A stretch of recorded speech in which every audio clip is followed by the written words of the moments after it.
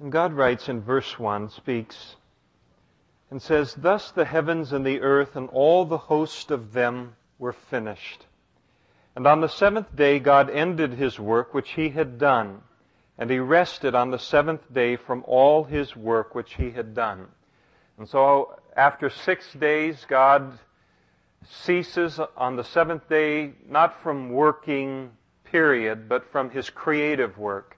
He continues to work, and sometimes there's the idea that God has just created the heavens and the earth and then cast it out, and it's going to run its due course, but really He doesn't involve Himself too much more with what it is that we're doing and what it is that we're involved in. We're doing such a fine job, you know, and we're just kind of getting things ship-shape, ready to have the kingdom ready for Him just to appear and take over, you know. Just got to get all Christians elected, you know, and that kind of thing. And I have tongue firmly planted in cheek related to that. But His work does continue. He ceased His creative work. His work of redemption was something that continues to this day as He works through the finished work of Jesus Christ in people's lives. Jesus spoke Himself and said, "My Father has been working until now, and I have been working also." And so Jesus and the Father continued to work. And then God blessed the seventh day, and He sanctified it. He declared it holy, because in it He rested from all His work which God had created and made. And so the seventh day was a day of rest. And I'm not going to get into the Sabbath tonight. We'll wait until we get into the law of Moses as it relates to that and the fact that we don't observe the Sabbath. Oh, let's get into it for a second. I was talking with someone this morning related to it, and I'm from Napa, which is Seventh-day Adventist country, and so the seventh day is a rather large issue to an awful lot of people. So why do we worship on Sunday instead of Saturday? Basically to bug Seventh-day Adventists. There you have it. Okay, now let's move on. You want to know the real reason? Well, you know, the spiritual reason is because that was the day that the Christians in the early church met together on the day of Jesus' resurrection. And we see that in 1 Corinthians chapter 16. We also see it in Acts chapter 20 as they gather on the first day of the week and that kind of thing. But really the reason we do is it's the day that most people have off in our culture. And it tells us in the book of Romans that one man esteems a certain day above another. The Seventh-day Adventists do. Some of the apostolic churches do. God bless them. If Saturday is a bigger day than Wednesday or Sunday, terrific. But Paul goes on to say that others esteem every day alike. We esteem every day equally important. I don't walk any less close with God on Wednesday than I do on Sunday. I don't worship Him to any lesser of a degree. I spend less time in these gray chairs during the week than I do on Sunday. But in terms of my relationship with God, it's every day. And so he just speaks very clearly that that's not to be a big deal, not to be a big issue. We don't put down those who worship on a Friday or a Saturday or a Tuesday or whatever, but neither are they to put down those who worship on a Sunday. And the Sabbath, as Jesus came, He was the fulfillment of the law. The law was a taskmaster. It was a schoolmaster to lead us to Christ, to make you look at the law and realize, if this is what I must do to be righteous in the eyes of God, and I've already failed 1,000,001 times already, then I think I better find a salvation. And so then I'm pointed by the Holy Spirit unto Jesus Himself. And so once I am in Christ, I no longer have a need of the tutor or the schoolmaster of the law. One of the great failures as it relates to elevating the seventh day or the Sabbath or the Saturday above all other days is that it is usually done associated with the Ten Commandments. The idea is that somehow we are still under the Ten Commandments. We are not, and I'm not going to get into it any more fully than I already have. But Paul writes in his epistles, inspired by the Holy Spirit, and says, those of you who want to go back under the law, he said, have you read the law? Have you sacrificed something for your first male child? Did you do that? Are you careful not to travel more than a certain distance on the Sabbath day? Do you never light a fire on the Sabbath day? Go back under the law. Do you handle leprosy and its proper procedures as it relates to running into these things? And all of the things that we could get very graphic related to, but we will not. And the fact of the matter is we don't. But you can't just isolate the Sabbath off and say, well, we keep that, but we're under grace everywhere else. It doesn't work. So, let's move on. It's bondage. It's just bondage. And I'm free. And so he sanctified it. And Jesus fulfilled it, by the way. Let's not leave it just yet. Let's not leave it before the pinnacle. The fact of the matter is he's fulfilled the Sabbath. Sabbath means rest. He is our rest. There's no rest in a day. We work harder on Saturday than probably any other day of the week. A lot of us. And so, but it was a picture of the rest that was going to come in Jesus Christ. And the rest that we have in Him. And you can refer to Hebrews as it relates to that. Then he begins in verse 4, and now he's going to give us a little more insight into the things that he gave us kind of an overview of in chapter 1. This is the history of the heavens and the earth when they were created in the day that the Lord God made the heavens, the earth and the heavens. Before any plant of the field was in the earth, and before any herb of the field had grown. For the Lord God had not caused it to rain on the earth, and there was no man to till the ground, but a mist went up from the earth and watered the whole face of the ground. Now we need to understand this a little bit, just for the sake of understanding the magnitude of what it was that Noah did when we get to him. But apparently in this particular time prior to the flood, there was no such thing as rain. The earth was not watered through rain. There was a mist that came up, and it appears because of the longevity of their lives, they lived hundreds of years, that somehow there was some kind of a atmospheric covering as it related to planet Earth that was far stronger and greater, and perhaps that or perhaps other reasons for the longevity of man, but somehow a canopy that really protected the earth. So there was a watering that occurred that way. There was no rain. It was watered, and it watered the face of all of the ground. And the Lord God formed man of the dust of the ground and breathed into his nostrils the breath of life, and man became a living being. Kind of a lowly beginning, wouldn't you say? He takes us and he forms us out of the dust of the earth. There's nothing more common than that, is there? Nothing more common than dirt, than soil, than earth. And the reason that you and I are of value as human beings is because we've been created in the image of God, and because we have the breath of God. We have life from God in us. And if we are in Christ Jesus, we have fellowship with God. How valuable is your body once that breath is gone? You're a liability at that point. You're very expensive. Whether we cremate you or bury you, you are expensive at that particular point. Nobody says, oh boy, more bodies, more Soylent Green. Nobody does anything like that. Some of you are oldies, I can tell. That was a BC movie. I just need to let you know. I don't know quite what was all about it. It was a little gross there at the end, but I'm not advocating it as a movie. But the fact is that it is because of His life in us that there is value to our life. And I think it's important, too, to understand that life is a stewardship.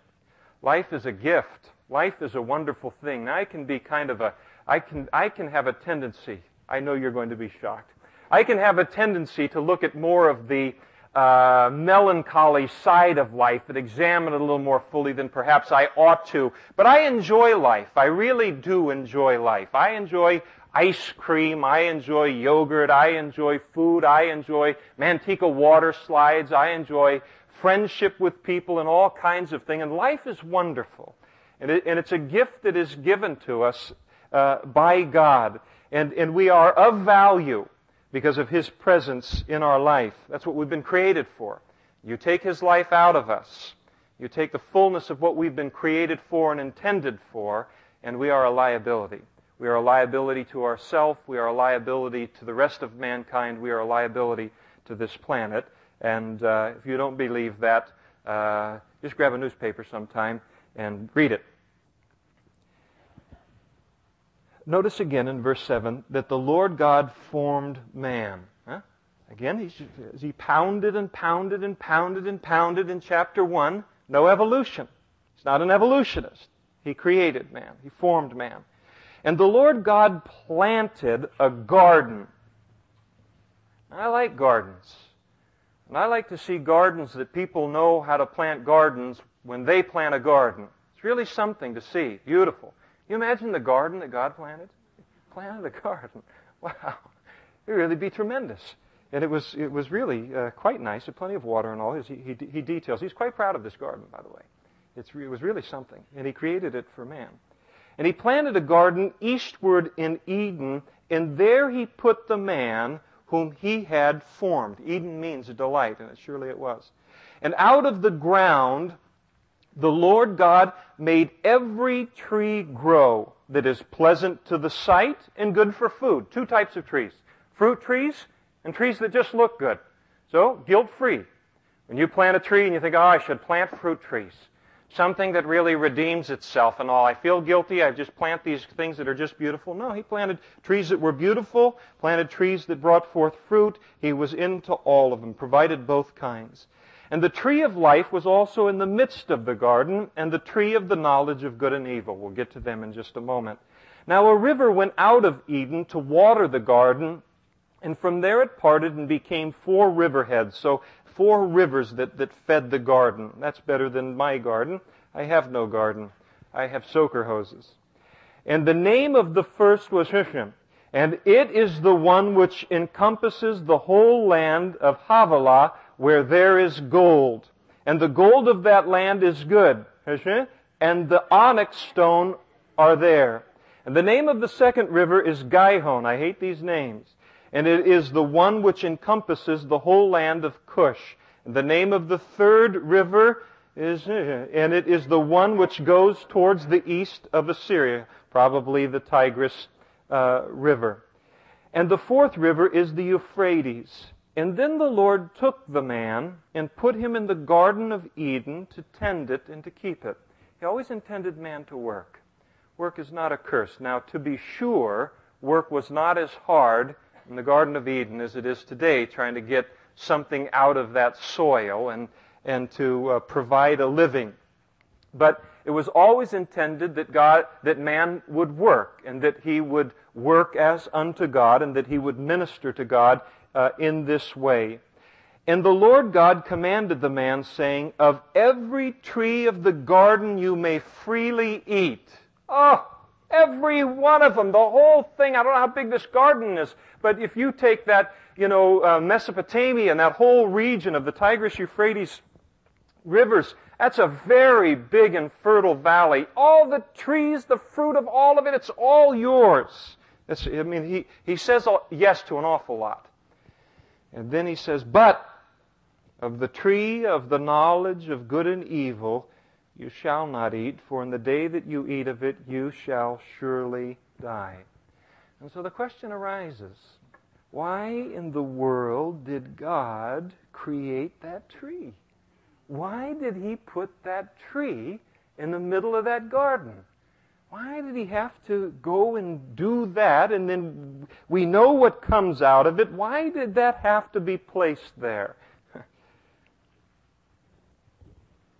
And when God created Adam, He created Adam with the idea of having fellowship with Him. And God had the desire that the fellowship that He would have with man would be meaningful fellowship. And in order for fellowship to be meaningful, in order for that to be there needs to be the power of self-determination or the power of choice. Otherwise, it's not a meaningful relationship. You can't have a meaningful relationship with a robot. You can't have a meaningful relationship with someone who is forced to have a relationship with you, that has no alternative, has no choice. So there needed to be the power of self-determination. There needed to be a choice. And not only did there need to be a choice, or the power of choice, but there needed to be a choice. And so God takes and He puts in this garden a choice to obey Him and have fellowship with Him, or a choice to disobey Him and break fellowship with Him. If there was no choice in the garden, then fellowship with God and giving importance and significance to that would be a moot point. It would not be significant fellowship. It wouldn't be valid. And so not only is it necessary to have the power of choice, but I must be provided a choice. Not only must I be provided a choice, but I must be provided an attractive choice. And He provided an attractive choice in this tree. And I bet it was a beautiful tree. And I bet the fruit of it was very beautiful. In fact, we know it was because Eve, a little bit later on, she's going to look at it, and she comes to the conclusion that this is very good. And so if He put some tree in the middle of the garden that had some slimy, gushy fruit, just fruit that when you got within 50 yards of it, flies just started going all over the place, and the stench of it was terrible, and He came up to you and said, "Now listen, I don't want you to eat of that." Well, there'd hardly be any choice. I wouldn't dream of eating it. And so it was necessary that there would not only be the choice, but that it would also be an attractive choice. And God takes it one step further. Not only did He allow the choice to be attractive, but He allowed Satan to exploit the attractiveness of the choice. And He allowed him to come to Adam and Eve with that attempt to exploit them. And so, for Adam and Eve to continue to say no to that tree of the knowledge of good and evil, to have the power to choose, to have a choice to choose related to it, to have a choice that was attractive, and then to choose not to have anything to do with that, even with Satan tempting them as it relates to the attractiveness of that choice. Well, for Adam and Eve to do that, it would have been very meaningful to God as it related to their relationship with Him. And that's what makes our relationship, among other things, very meaningful to Him. Because we have been given the capacity of choice.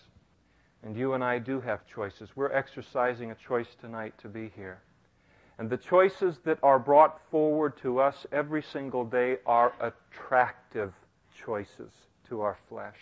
And not only they are attractive, but Satan comes in and tries to exploit the attractiveness of that which is forbidden by God. And so when we say no to those things in order to maintain communion and fellowship with God, it is meaningful to God. And finally, as it relates to this whole choice issue, and probably the heaviest thing related to it altogether, is that for choice to be valid, there must be an honoring of the choice that is made. And one of the most heavy things on the face of this planet is that God holds valid the choices that men make concerning Himself. He does not violate their free will. He allows them to choose, and He honors their choice. And so the option was given in order for fellowship to be meaningful, and for it to be as meaningful as God intended it, both for man and for Himself. And He warned not to partake of this tree, not to eat of the tree of the knowledge of good and evil, for He said, "You shall not eat, for in the day that you eat of it, you shall surely die." Now, you'll excuse me if you were at the Christmas program last year and you bore with me as it relates to the illustration, but I think it's the best illustration happening, so I'm going to do it again for you. The Bible teaches that we were created in the image of God, and I believe that what He meant by that is that God is a Trinity of Father, Son, and Holy Spirit. And He created man in inferior trinity of spirit uppermost, soul, and body. And God has chosen to have fellowship with man in the realm of the Spirit. And so that's how we commune with Him, in the realm of the Spirit. And so when Adam and Eve partake of that fruit in the next chapter, God says here, in the day of it, that you eat of it, you will surely die. And yet they did not die that day. The fact that you and I are sitting here is proof of that. Well, how did they die on that day? They died spiritually, and fellowship was broken off with God. They died spiritually that day. In fact, it's worse than just this. Their whole world then turned upside down, and now, rather than being dominated by the Spirit, or even being dominated by the emotion and the intellect, the soul, man is now dominated by his body. And he runs, is an animal dominated by the body appetites. And so what is needed to correct this situation? What is the great need of mankind? It is just what Jesus said was our need, and that was to be born again by the Holy Spirit, a spiritual birth, and when that occurs, I can again have fellowship and communion with God. Unless a man be born again, he shall in no wise inherit the kingdom of God. The necessity of the spiritual birth, because it was a spiritual death that occurred on that day when we get to it in Genesis chapter 3. And the Lord God said, "It is not good that man should be alone." Yes, indeed. "And I will make him a helper comparable to him." So now He's going to establish this wonderful institution and covenant called marriage. And He looks at man, and He's very wise. He's quite a bit wiser than us, infinitely wiser.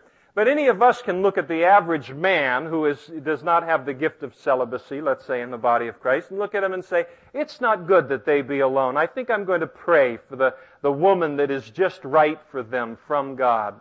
But God looks at man and says, it's not good for man to be alone. And so He says, I'm going to create for him a helper like man, a helpmeet. That's what He calls the woman here as He's about to create her. Now, sometimes the women don't like that. Oh, you get a little hung up on that, and this is 1993, and I know we're fierce and we're feminists and we're in your face and this kind of stuff. I heard that on a radio show. That's a crack up to me. But that doesn't go over real big today. And it looks like, boy, God is a second-class citizen. No, that's not what He's saying. He looks at man and He says, that guy needs help. And then He looks and He says, I'm going to create a helper for him in woman. I mean, nobody comes out of this thing clean. It's an observation that only the Creator can make. We need help. And she's been created to help. And I don't care about all of the marches and all of the this and all of the that as it relates to freedom from one another and taking away the distinction between the sexes and all of that kind of stuff. The fact of the matter is that it's not good for men to dwell alone. And they know that. The fact of the matter is, you look at the average woman, the blessing of her life is to be a helper to a man who loves her like Christ loves the church. The problem is that the difficulty of finding such a man who won't violate that yearning in their heart to be that and to do that and to have that recompensed with that kind of a love. But deep down in all of us, that's the desire, that's the need, that's what we've been created for, and that's what she's been created for too. And I think that sometimes where there's this violent opposition to the way that God has made us, I think oftentimes it's a good idea to look sometimes at what is the bruise in my life that produces that kind of an opposition. Somebody's got a huge bruise on their arm. Somebody gets near that bruise. It's like, it's an overreaction related to it. So sometimes there's this heavy overreaction to, wait a second. And oftentimes you're dealing with a person who's been greatly hurt, been very, very damaged. But it doesn't mean that God didn't know what He was talking about. It doesn't mean that He didn't fail in His observations of man and of woman. It means that you're living in a sinful world. And out of the ground, the Lord God formed every beast of the field and every bird of the air and brought them to Adam to see what he would call them. And whatever Adam called each living creature, that was his name. Part of his having dominion. He names them. And so Adam gave names to all of the cattle, to the birds of the air, and to every beast of the field. But for Adam there was not found a helper comparable to him. He looked at all of these beasts and there wasn't a wife among them. Not a suitable, all of them, just even on a blind date, just be a nightmare. And the Lord God caused a deep sleep to fall on Adam, and he slept. And the Lord took one of his ribs and closed up the flesh in its place. And then the rib, close to Adam's heart, which the Lord God had taken from man, he made into a woman. And then I love these words. And he brought her to the man. The first marriage. And she is a gift to Adam. And I think that the women that God gives to us is next to His Son, Jesus Christ, the greatest gift that He gives us. It's just tremendous. Tremendous gift that He gives us in our wives. Really something. And I think it is so important, and I speak to the men, all of you women just go, but it's so important to treat her that way. So important to treat her that way.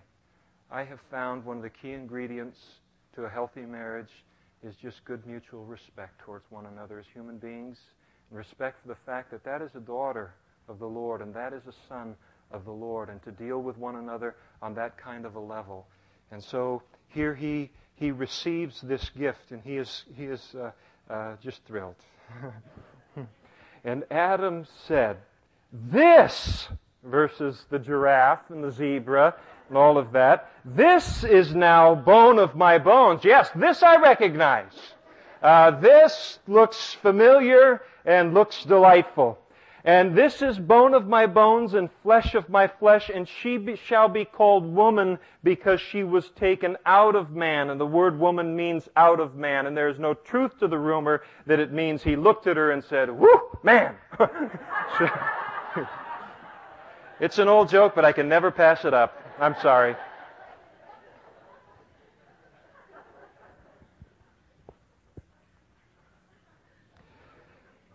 "And therefore a man shall leave his father and mother," speaking of marriage, "and be joined or cleaved to his wife, and they shall become one flesh." And I love this join together, this cleave together, because what it speaks of in the Hebrew is a joining that is so tight and with such permanence that to break the bond is to do great damage to both parts. And that is true. That is true. And so they are to leave the influence of father and mother in terms of the supremacy of them in the household and establish their own unit and be joined to his wife, and they shall become one flesh.